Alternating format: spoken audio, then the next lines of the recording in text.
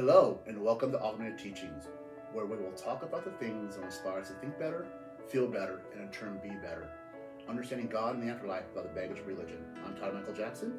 And I'm Brandi Pagano. How you doing, Brandi? I'm so good. How are you today? I'm doing really good. Good. So we're having a little new format, a little different, and we're going to talk about something that I saw on YouTube.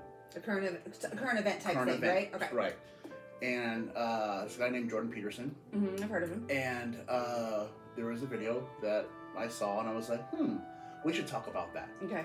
So let's go ahead and roll that video right now. Weeks ago, you tweeted something out that got a crazy amount of attention. Sports Illustrated swimsuit edition, I believe you're referring to. Yes. I tweeted out, sorry, not beautiful. Yeah, people weren't very happy with that. I looked at the Sports Illustrated cover, and they had a rather overweight young woman with a very revealing swimsuit on the cover. And I thought, no, not in a personal way, but it's unbelievably manipulative. Sports Illustrated hit the gold mine with their swimsuit cover, I suppose 20 years ago, and it's focused on a very idealized and specific form of beauty, and that's obviously exclusionary. It excludes everyone. It was also an insistence that all of a sudden this non-athletic body is as beautiful as the standard swimsuit model for Sports Illustrated, and it's not. It's not as athletic, and it's not as healthy, and that's that. Not everyone is a Sports Illustrated swimsuit model, and you if you don't like it. So, what do you think about that, Todd? That was something. There's a lot to unpack there. Yeah. And I think Jordan Peterson fits the ideologies of a lot of people in this country, especially that beauty comes from external things they can see only. And I have something to tell them. There's different types of beauty. There's beauty of courage, mental fortitude, right? And there's beauty of personality, there's beauty of smile, there's beauty of face, there's beauty of so many things that aren't just the physical body of an athlete. And I think when you look at it in that sense, you open things up. And when he says, sorry, not beautiful, I'm like, really? Who is he to decide this? Because if you look at other cultures, women that have more weight on them are actually deemed to be more beautiful than women that are thin or skinny. Other cultures, this country 100 years ago liked women that were much heavier. Mae West, which was a sex symbol back at the turn of the century, right? She was 200 pounds. Women that had more voluptuousness are thought to be more sexually desirable. So just because we've fallen into this idea now that women are supposed to be, this cookie cutter, swimsuit model is really, really messed up in a lot of ways. And when we get back to realizing that beauty is in the eye of the beholder, now is she for me? No, she's not. I don't. She's not my cup of tea. But doesn't mean I can't say she's not beautiful. To somebody, she is. Right. To a lot of people, she is. And that's the whole problem. Is he uses these knee-jerk reactions to get fame, to sell a bunch of books. And this isn't the only time he's been vocal about his opinions on things. Yes, he's very negatively opinionated on certain things to get people to get that knee-jerk reaction to rile them up. Yeah. He likes to hit the hornet's nest, which, if you look at it from the material world, which he lives in, because he just judged her in a materialistic way, just the physical beauty, the external beauty. External beauty only. That's where he lives.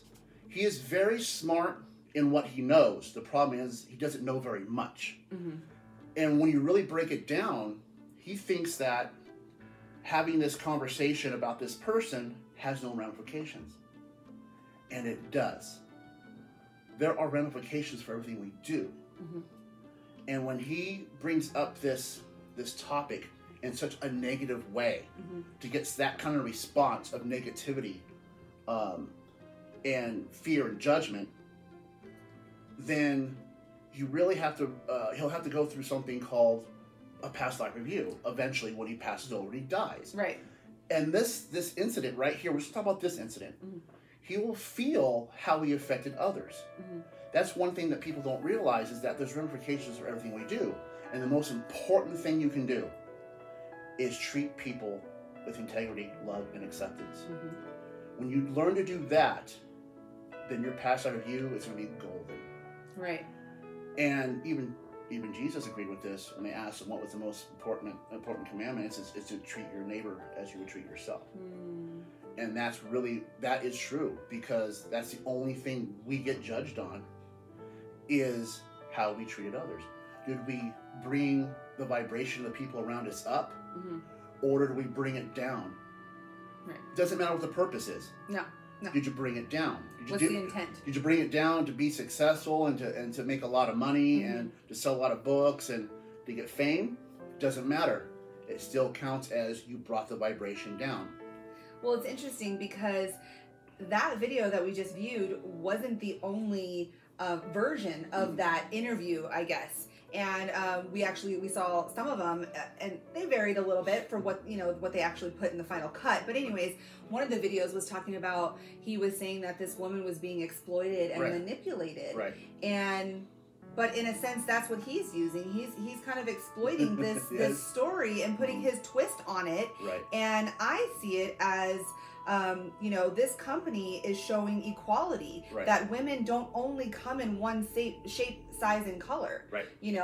And I think that's really where our society is moving towards, is that acceptance and equality for all. Right. All beings, all shapes, all sizes, all genders. Right. And he clearly has a problem with a lot of different things, but those are other topics. But I just feel that he's using this as a manipulation for his own personal agenda, possibly, right? Right. And you look at exploitation. I always see exploitation as different ways. Somebody being forced to do something they don't want to do, or somebody not being compensated for what they're being told to do. Yeah, like they're being used. Right. Yeah. So they were like, hey, the swimsuit model, they were like, hey, we're going to give you a minimum wage, $15 an hour, and we're going to do a 2-hour shoot. Here's your $30. They didn't do that. No. They didn't exploit her. They did not exploit her for underpaying her. Right. They didn't exploit her by forcing her to do it against her will. Right. So therefore, it was a choice. There was not an exploitation. She agreed to do this for X amount of dollars. And actually winning the cover. I remember watching an old video, an old documentary about the swimsuit models, and it's the most coveted. They're all vying to get that cover. Yeah, and you were speaking about the beauty of the courage that it took for any woman, but especially a woman that is a fuller figure, that is maybe seen like this Jordan Peterson sees women. And I prefer my women more full figure. I don't like skinny. I don't like skinny women. So I understand, and I don't take my shirt off because of the Jordan Petersons of the world, because I'm not Brad Pitt under here, surprisingly, and the courage for her to do that and to be so revealing. Yeah, I wouldn't feel comfortable in that. Exactly. That's my only thing, is that my own judgment against myself I wouldn't feel. But it's like, more power to you, girl. Because we live in this society where we've been trained that you're not acceptable. Especially as a fuller figure woman myself, I haven't always been. And that's something that I've had to work through because of the society that we are currently in. Now, like you said, 100 years ago, I would be seen as that sex symbol. Yes, you would. More often than not. And, society tells us the opposite side of that story now, and growing up. And it's very damaging. I mean, people are beautiful in their own way. And really, we don't take these vessels with us when we leave this human experience. All we take our soul with us. We don't take the body. And so to judge people for the body and the external, quote, beauty or lack thereof in some people's mind is very damaging on so many levels, because it's creating the vibration of hate and division rather than love and unity. And this planet we live on is just a classroom. He will be able to see her true beauty when both return back home, Jordan Peterson and this model from the cover of Sports Illustrated swimsuit. They'll both be able to see their vibration and the color of their auras when they return back home and see which one really is more beautiful. Right. One that was narrow-minded and judgmental, or the one that actually had the courage to stand up against the Jordan Petersons of the world. Exactly. And really, that's what we can ask ourselves and ask each other. What are we creating? What vibration are we creating for us here on this planet Earth and in the afterlife? Because what we do and how we live and move and have our being in this state of consciousness here, in the human vessel. We literally take that with us we take the life that we've created with us. We take those memories, those experiences, those vibrations, those emotions, and you know, you've really ingrained that into my mind even more with our conversations, and it helps me to have a better perspective. There's a video I saw of Jordan Peterson crying. Okay. Now I want you to imagine that, but doubling or tripling that when he goes back home.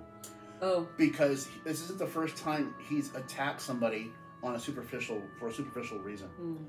And when he goes back home and he sees all these people feeling pain and sorrow from all the judgment that he has passed out as his truth, he's going to have to deal with that. Sometimes, see, I've been an NDE researcher for the last 10 years. And when people go through their past life review, which is the first place you go to when you pass over, you go into the light, and you go to your past life review. Sometimes the past life review is so bad and the soul is brought to sorrow and tears so overwhelmingly, they'll ask the angels to stop the past life review so they can recompose themselves, because it's so painful when you feel the vibrations and how you're bringing them down through judgment and fear and hate. Because you don't just get to feel it from your first person perspective. No, you feel it with the other people around you and how they're feeling. And then so now you're picking up, because all feeling and all intent is known and experienced in heaven on the other side of the veil when we are outside of these physical vessels, right? Right, exactly. And that's really, when you get right down to it, we want to have this situation to where we go through our past life review and we felt like we did a really good job and there's no need to return. When you have the Jordan Petersons of the world and they want to pass judgment and fear and use their narrow-mindedness to judge, it causes such a ripple effect. Before, in the past, you could say you were mean or aggressive towards somebody and affected one person, so you feel the pain of that person. Now we're in the internet age. What you do, and you're famous like that, has huge ripple effects now, because now you can you're literally becoming an internet bully, and you're going to feel all the pain, because all intent is known, not just the intent of the person you interacted with, but when that bullying session is over, that goes out into wherever, but it never disappears, and the intent is carried with it. And you will see and feel the waves of fear and judgment passing over, or love and acceptance. Which do you want to put onto this earth? And I think that's part of our awakening, is asking ourselves those questions. Because we're awakening to a new paradigm, a new option, a new choice point. You know, because we have a choice in everything we say, we think, we do, all of our actions. Nobody can do those for us. And so we can suggest certain things, you know, we can suggest certain ideas or ways of being, but really it comes up to each individual and their soul development and their progression of that soul development. And it really all comes down to choice. Because nobody's forcing him to say these things. Nobody is forcing him to see life through those filters. And I believe that the information age is over because it's all out there. You know, if you want to learn how to be a better human, it's there. It's there, you know, and our show brings understanding of that, because it's not just the what, it's the why and the how. Right? Exactly. And if he knew what we knew, he would pull way back. He would not be doing what he's doing, because he knows there's ramifications for it. Now, would he be able to? Maybe, but he'd at least try. He'd at least try. And I think that what you're saying, talking about the new paradigm, I know, and a lot of it just comes from not knowing, from ignorance. It's just ignorance. Everybody thinks, okay, well, I want to find out about God. There's a book. There it is. It's like, well, wait. There's way, way more information out now that wasn't there 2,000 years ago. There's more things you can learn. Think if doctors just used medical books from the 1400s and the 1500s. There would be no progression. There would be no progression. You wouldn't go anywhere. There's way, God has allowed so much more information to come out now. And that's what I wanted to find out. I didn't want to find out through religion, because millions upon billions of people have gone through all these scriptures And we've only gotten so far. I want to know more. I want to know how things work. And that's what I did over and over and over. Just deep dived into NDEs. And now I've come to a consensus that God is so much more than the Bible can ever explain. And there are certain ramifications that are here that the Bible does not explain. And that's what we're here. This is this whole channel is for. This is what our sole purpose is, to help people understand what's on the darn test. Right. What's on the test? What's your purpose of life? Which is super easy. We've done videos on this for a couple of years now, and I really want people to understand that it's so simple if you just want to listen for a couple minutes. Yeah. It's so simple. Give yourself that time. It's all a choice. To understand. And the crazy thing is with our show, it's a little different in another area. Sometimes the Bible or scriptures will say something, but they don't explain why. Right. We give the why. This is how it works, and this is why. So we can give backing of it. We can augment what we're saying. We're not just saying it and saying, believe us. We're saying this is how it works, and this is why we do it this way. Well, and when I'm usually in session with people, you know, I ask them, how does it make you feel when you're in the vibration of love? Right. When you're with your family, when you're looking at a sweet little puppy or, you know, a baby, you know, or a toddler walking for the first time, it's like we're in that vibration of love and we're feeling so good.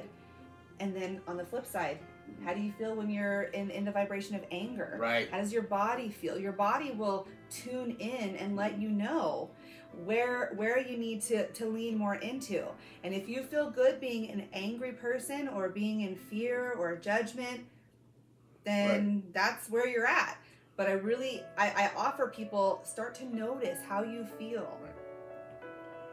Yeah, like I said, if he knew what we knew, he'd pull way back. You know, it's just one thing to say, I don't favor this person, but it's another thing to say what they are or are not. And for me, for everybody. For me, it's kind of like, it doesn't even need to be said. Right. You know, why go to the length of putting this hate out there? Because that's literally just creating the vibration of hate more and more, and it's making it grow, and that's something that we don't want to do. Right, and that's one thing I said to you earlier. I said when we first watched it the first time, I was like, nothing needs to be said. Yeah. Really, if sales go up, they go up. They go down, they go down. Right. Make your judgments. Whatever it is what it is. There's no need to have input, especially negative. I remember back when I was growing up, you know, good Christians, they were like, if you have nothing nice to say, don't say it at all. Now it's like totally opposite. And people were rallying behind Jordan Peterson in a lot of the comments. And I was like, really? Yeah, this man speaks the truth. I'm like, wow. Whose truth? Whose truth? Whose truth? The truth of love and acceptance, or the truth of judgment? Well, and you know, we've talked about, briefly before we wrap up, you've talked about how each soul is at their own development, right?